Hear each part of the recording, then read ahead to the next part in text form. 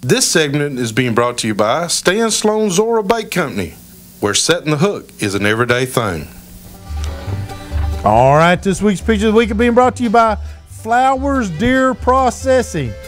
Let me tell you something. Those people are so busy. I have never. They've been sending me pictures of what's been going on out there at the processing plant. Oh my gosh, we're gonna have a great year for harvesting on deer. I'm gonna tell you.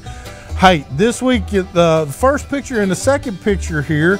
This is some young sportsmen that I wanted to show you. These guys are over there at Flowers Deer Processing. They're checking in their deer. This is from the youth hunt just the other day that we had. And look at these kids. They just such big smiles on their face. We'll show you some more next week.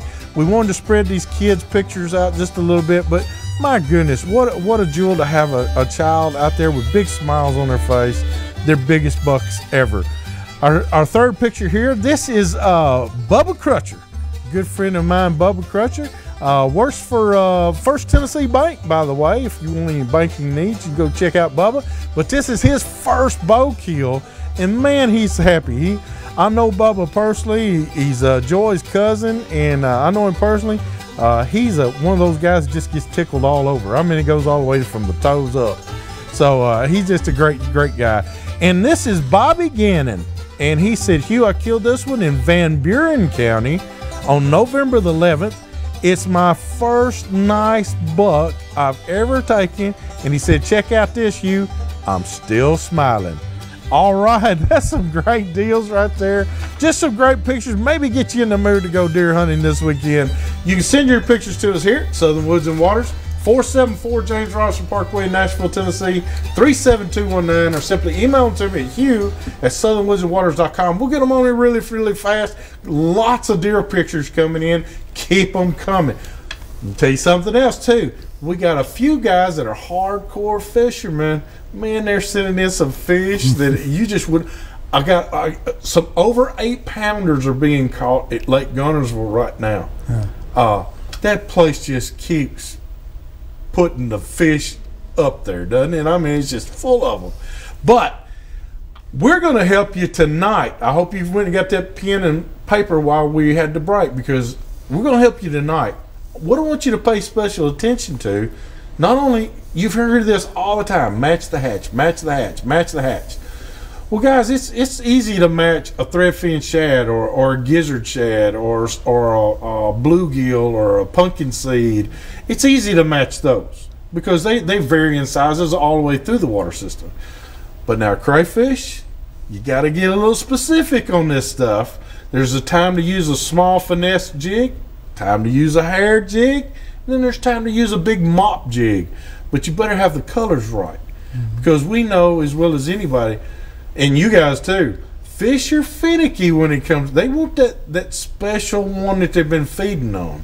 And this is a great opportunity for you to be able to take notes. And our camera gal, she's going to keep it on us. We're going to make some real close-ups now, guys.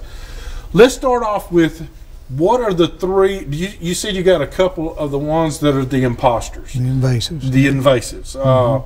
Can you show me some of those, Bart and Carl? And, sure, and let's see what they look like.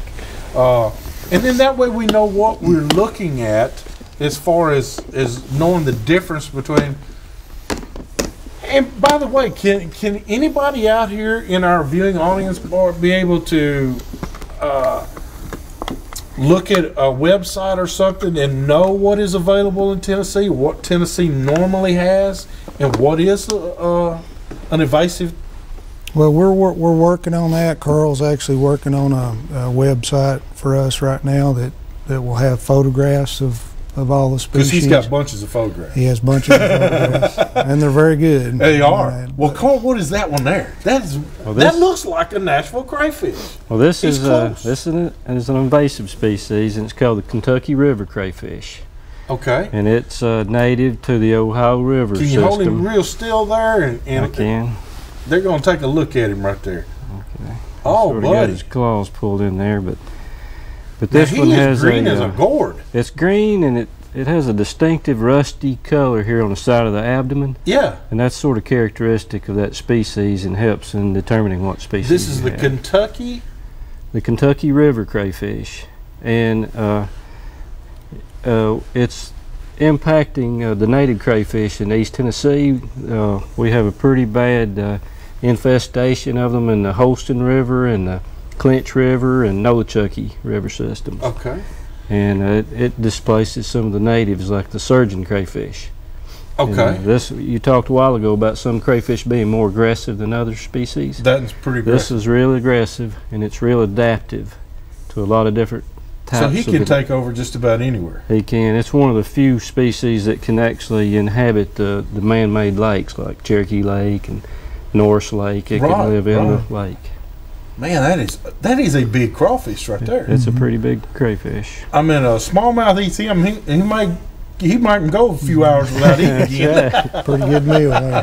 That's it. Well, that's neat because that does now look a lot like that Nashville crayfish that we saw. So, one of the now we don't have a Nashville crayfish with us tonight, but I was noticing. Can you pull another one out? Show them what you're talking about, Carl. When you talk about the saddle, you talk in the film about the saddle and the colorations on the saddle. Right. Let our viewers know what you're talking about. Well, I'll get one out here that has a really distinct saddle. Okay. In fact, its common name is the saddle crayfish. The saddle crayfish. And this is really common here Hold in Middle real Tennessee. Still. They're gonna take a picture of him. And you can see it has a horseshoe shaped saddle on the carapace here that starts and comes around the back of the carapace and then back down the other side. Now, is its natural colors right there? Is it a little light tan, a little green, a little black? Yeah, that's pretty typical of the way they look in the Duck River system. Now, this is a Duck River system crayfish here. This is, right. And so all those 4 and 5 pounders we catch on Duck River, that's one of their favorite little meals right there. Yeah, if you could match that with an artificial lure, you would be very effective. I think I can hear the wheels are turning out there now. Right. Well, that one, he's even got a little orange on his tips there too, Carl. Well, a lot of species in the genus Orchidectes, and a lot of those have the orange tips. They'll have a black submarginal band and then an orange terminal tip. Very, very much on the tip. Right. And his antennae is kind of orange or reddish orange in color too. They are. And that varies too as to how close they are to the molt stage. Okay. Because crayfish, their skeletons are on the outside. Right. So as they grow, they have to molt out of that shell and grow a new one. So when they first molt, they'll be really brightly colored. Now, what do you mean by brightly colored? Like that one right there, the Duck River. What kind of color is he Well, gonna be? this part that you see here that's tan would be even lighter colored. And a greater contrast between that and the saddle. When is their molting? They molt 4 times a year, is that right? Well, it just depends. When they're young, they molt really often as they grow. And then when they become mature, then they'll only molt twice a year. Okay, that's right. Usually that's in the spring and fall. Spring and fall. So they're going through a molt right now. Yeah, these molted probably about a month or 6 weeks ago. Okay, because we're having a full moon this weekend. What do you think that's going to... They're really through molting for the fall season, aren't they? They are, yeah. Okay. So we can go with a little bit darker colors now if we're fishing for them? Yeah, from now all the way through the winter and until the spring, until they molt again, they'll get darker as time goes by. They'll become less distinctive, the color patterns. Boy, I hope you people, our viewers are out there writing this stuff down. That is valuable information right there. What about the next one? What about just pick out some and just talk to us about it? And we're saving Big Boy for last, okay? Okay. Well, let's talk a little bit more about some of the ones that you might, fish with or try to match for bait. We talked about the Duck River form of the saddle crayfish. You bet. Now this is the Cumberland River form, and it, as you can see, it's less distinctive.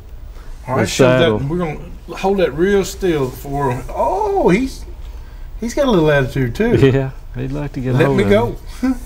Now he's a little darker than the Duck River one. A little darker and less contrast between the saddle and the regular background body color. Okay, and what do you mean by contrast? You mean like the the colors aren't changing a whole lot? Well, I just mean the difference in color between the saddle and the background abdomen? color. Yeah. Okay. Kind of all runs together. He looks like, Yeah. yeah, he's A little more he's drab. He's a lot like an olive drab color. Yeah. And you and I even made the statement on film that they look like they were part of the Army because they're all olive drab. Yeah, they do. Yeah. The ones that live in streams are typically camouflage. You know, they tend to try to mimic the substrate in the stream. You know, like if it's a gravel cobble, they'll try to look like that. If there's a lot of bedrock and things, you know, they'll try to. So do they adapt to the color? Or have they got some part of a chameleon type? Not. It's a genetic thing. It's a genetic Yeah. thing. Okay. Right. All right. And the ones that there are some species, there are about 15 species in the state that live in burrows. Right. And- And we talked about that. Right. Matter of fact, we caught one. Remember, we caught one. Set the We trap set the and trap one. and caught one, and there is a difference between burrowing crayfish and waterborne, or what I call that stay in the water all the time. Right. Well, these the ones that live in the stream we call a Pigeon crayfish, and then Say that again now. The ones that live in a stream. a Pigeon, that just means they live in the surface water. Okay. And the burrowing species, for whatever reason, they tend to be the most spectacular in color. They can be, some of them are just cobalt blue, some are UT orange. Really? Yeah.